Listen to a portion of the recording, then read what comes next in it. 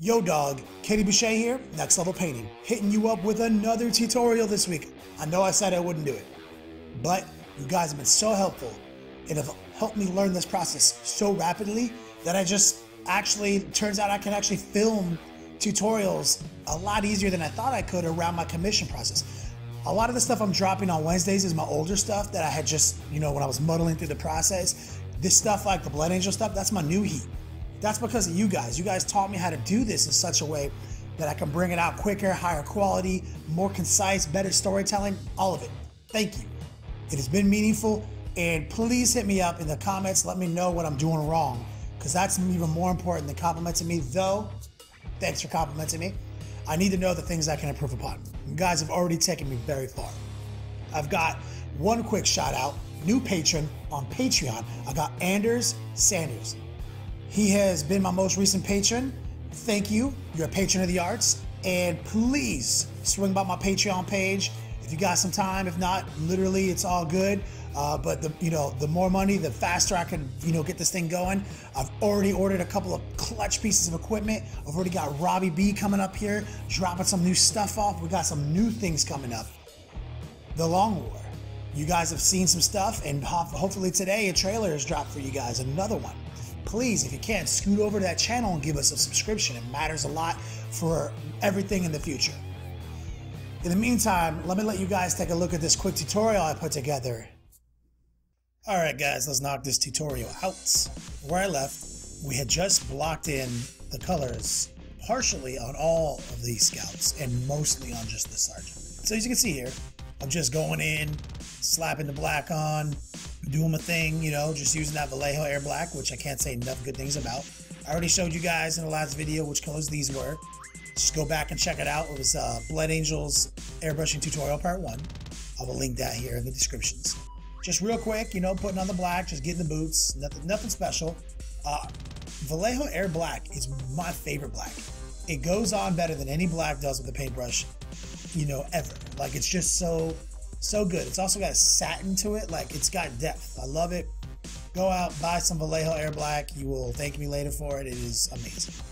You can see I'm coming in, hitting the little straps, doing the thing, knocking out those little belt buckles and whatnot. Like, just basic stuff. With these scouts being kind of a headache, you're going to want to just do the work, hit the little extra details. Look, they're not tactical Marines. Tactical Marines are easy as pie, man. Scouts are a little bit of a bitch, and I hate them. No, I don't really hate them. I love them because they're only 55 points a unit. That's a really good investment in today's Codex world.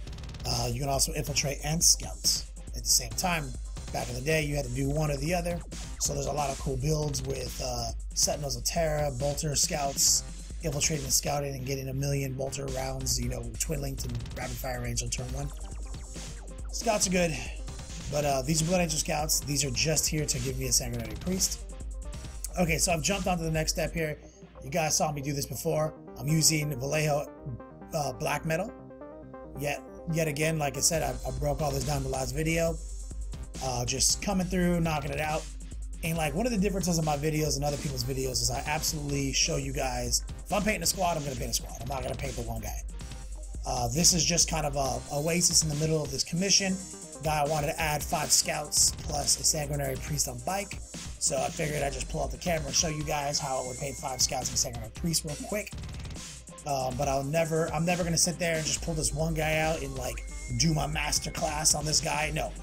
Next Level Painting process is about using the right techniques. It's about marrying quantity with quality.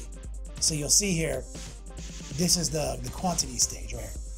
I'm slapping on this metal everywhere I think it needs to go, and in some places it might be considered lazy to put it, because I will come back and I will address these things.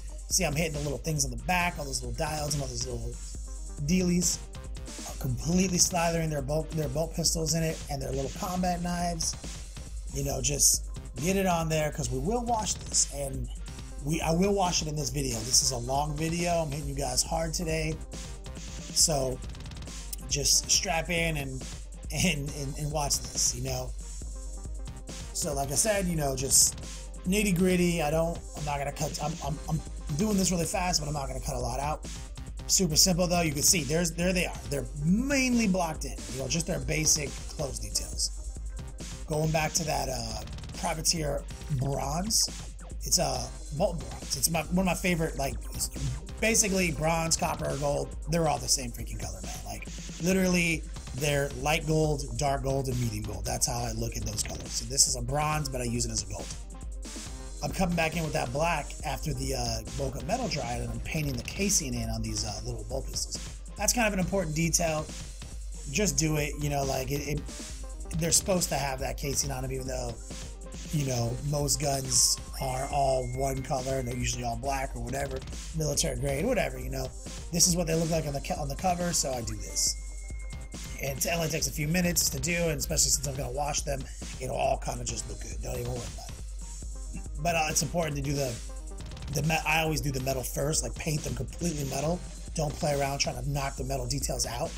After painting the black, just paint the casing around the black. That's super easy.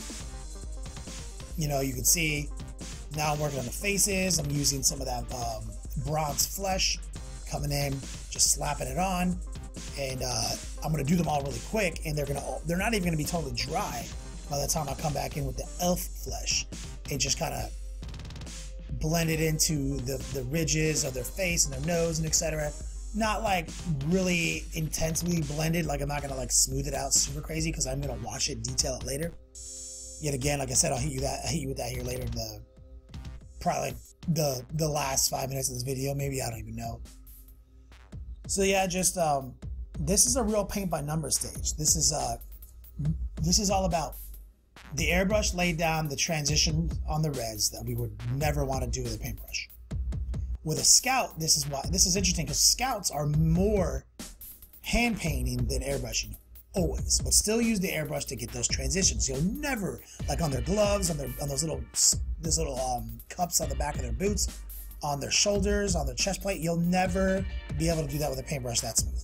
So leave all those elements red with your airbrush, like everything I showed you in part 1.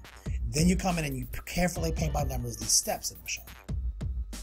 Back in the day, this would have been like how they dipped models. They would have painted all the paint by numbers sections in and dipped them. We're not going to dip anything because we have this amazing airbrush. In fact, that's really smooth and amazing that we don't want to wipe that out. We don't want to cover that and drench that in shenanigans, you know, wash. So, you know, like I said, I'm doing it real quick, just still working on the faces, doing our thing, just being patient. This video is only sped up 4 times. So I didn't want to, like, I'm experimenting with the speeds. Like, I don't want to like go so fast you guys can't see the paintbrush strokes. So here I'm just doing the hair. I'm doing a couple of guys with brown hair, a couple of guys with black hair, just mixing it up. It's really easy to do them all the same hair, but I try to do at least doubles of 2 of them, but still at least 3 different types of hair. Super simple.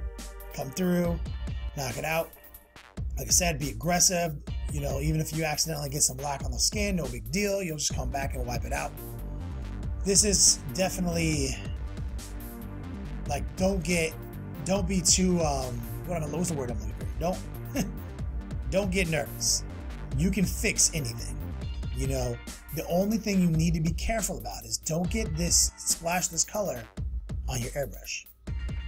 Anything you airbrush, like that'll be hard to fix. You can see here, guys, now you can see that I did these five Scouts all done up. Let me just show you guys real quick. Let me freeze this up. You can see all the little pouches are painted. I did all their little basic details. I even actually skipped a step. I forgot to show you guys. Forgot to tell you that I had actually went back and painted all their pouches with camo green. Forgot to turn the camera. My bad. So we're gonna hit you with this Nuln Oil or Earthshade. Sorry, we're gonna hit you with the brown wash. Basically, I just call it brown wash.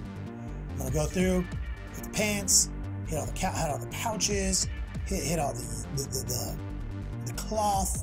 I'm even gonna hit the face, everything. We're just gonna go beast mode with this wash. This is part of the process. This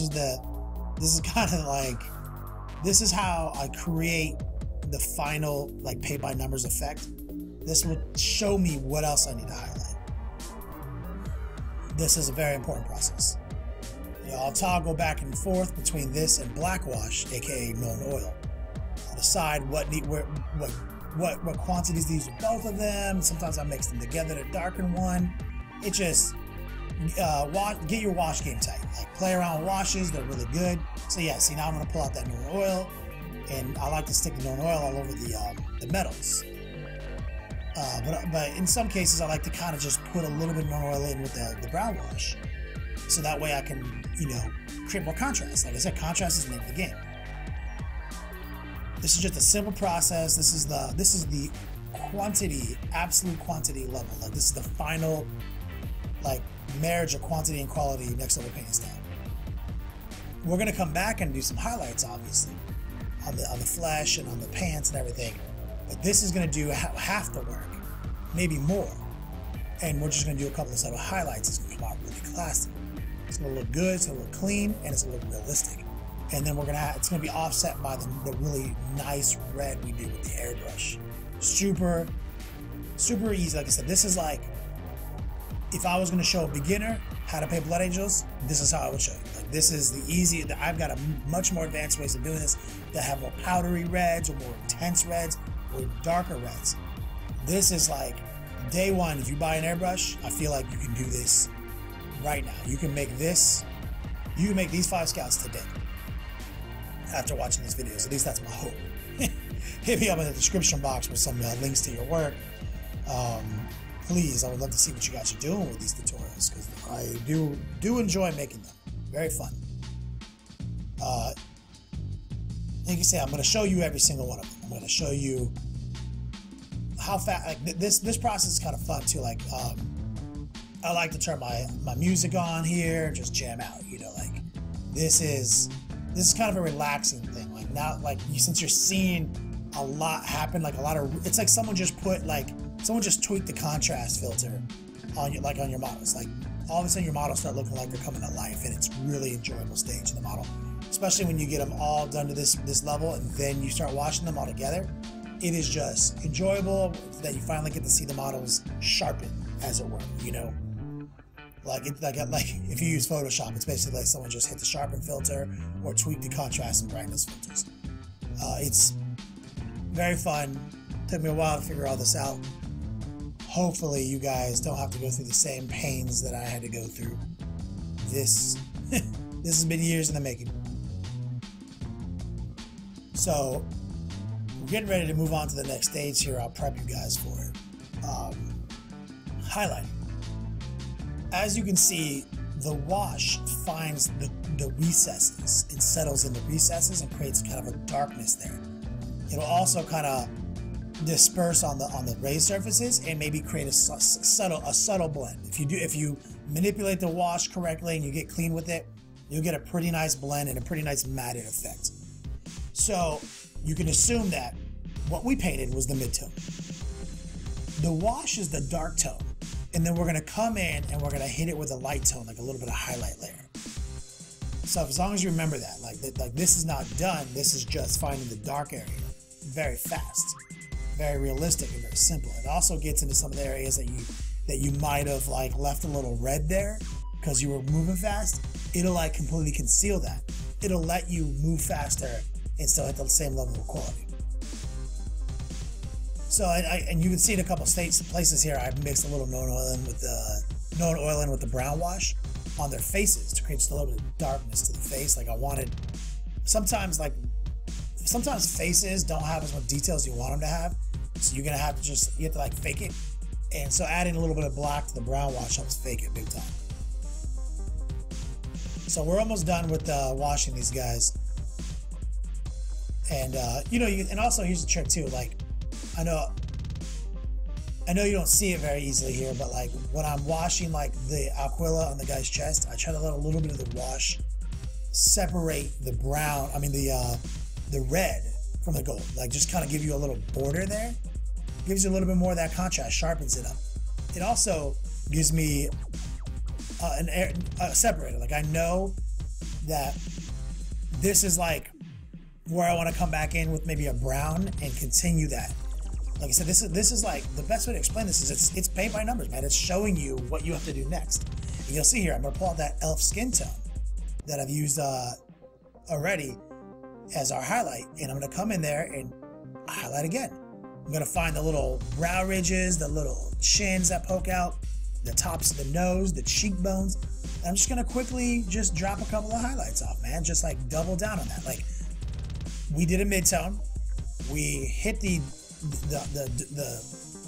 shadow layer with the washes, and now we're coming back and doing the highlight again and just creating maximum contrast.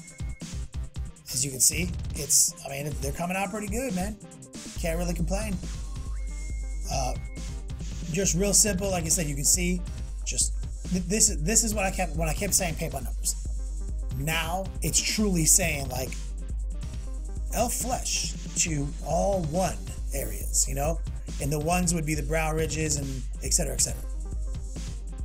So now what I'm doing is I'm using some of this color on their pants too. Like I just did a couple of quick streak highlights on their pants just to kind of give them that final look. You can see here I'm coming in. Looks like I'm using the camo green on their pouches now, like that I showed you in the earlier video that I forgot to show you. So I'm just using Gretchen green, and I'm highlighting just a couple of quick spots on their camo, on their pouches, just real fast, you know. So that was, I mean, like you saw how quick all that was. So now, that was so fast. So now I'm painting their little lenses and their scopes, something that's easy to overlook. I'm using Arcane Blue. I'm just coming through, painting the little scopes, the little, whatever they are, scouters from Dragon Ball Z on their faces. Coming through, just give yourself a little bit of a cool new little detail that a lot of people leave off. Coming in, painting the visor, everything, you know. It's this is kind of a process. The more details you could do with, even though each one of these is pretty easy to do, the more of them you can do, the more complete your model will appear. So once we get all these lenses down, we're gonna blend some white in with the Arcane Blue and kind of do a quick little wet blend, simple. Drop a couple of white dots into the scouters and try to blend a white streak into the scope, giving you the illusion of, you know, glossy blue reflective material, you know, basically what a comic book's idea of a scope would look like, essentially. You know, nothing too realistic here. Try to keep my colors fresh and cartoony, as it were. But yeah, this is probably one of the most advanced things we're doing in the model, and hilariously, it's the simplest. The smallest area. Just having to blend it back and forth. Now we're gonna take the burnished gold. GW. I bought a stockpile of these. Just gonna lightly just dry brush them and drag it across the molten bronzed Aquilas that we washed. Like I said, the molten bronze was the neutral, the mid-tone. The wash was the shadow, and now this is the highlight. It's 3 levels. I mean, it just comes, it's so quick. Comes out antiqued and realistic looking. Gives you that final contrast that you need to make it look convincing. You know, I mean, like I said, this is the next level process right here. This is like when everyone's like, yo, how'd you paint all those guys this week? You know, how'd you paint a whole army in 10 days? These are the techniques that it's taken me 4 years to develop. You see, like I wasn't happy with that burnished gold as the final highlight, so I used a little bit of Vallejo Era Steel, and I'm just going one more time really lightly over. Now I'm taking some of that burnt umber and I'm cutting in right under the Aquila where it meets this red armor and creating another border where the wash sat. Just, I guess that was the world's quickest study in dry brushing right there. Went through and dry brushed some of the swords. Now I'm painting some gray, looks like some Vallejo Era gray into the some of the black areas, just creating a highlight on the boots, on the straps, and even in the hair. Super quick. Sorry I had to condense all that all that stuff in the end there. I mean, we already have a really long video, so I didn't want to linger on it too hard, but here they are. This is essentially what they'll look like. I might have a few more highlights that I'll show you guys here in a minute, but that was the process.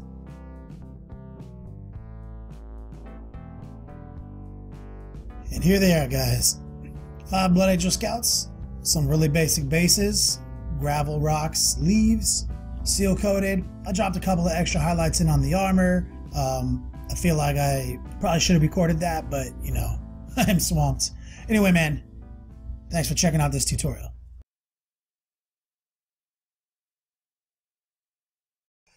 Thanks for watching that, guys. I hope that was easy to follow. I hope I didn't leave too many things out. Like I said, this is my process, getting it down. Thank you, guys. Remember, check me out. Check out all the links, subscriptions, etc., etc., etc. And thank you for watching, players. Yo, dog, don't forget, tutorials drop every Wednesday. Here are a few tutorials I've done in the past. Thanks for watching. Also, don't forget to subscribe to Spiky Bits on YouTube. Rob Bear's dropping some sick tutorials over there. And please check out The Long War, our new heat.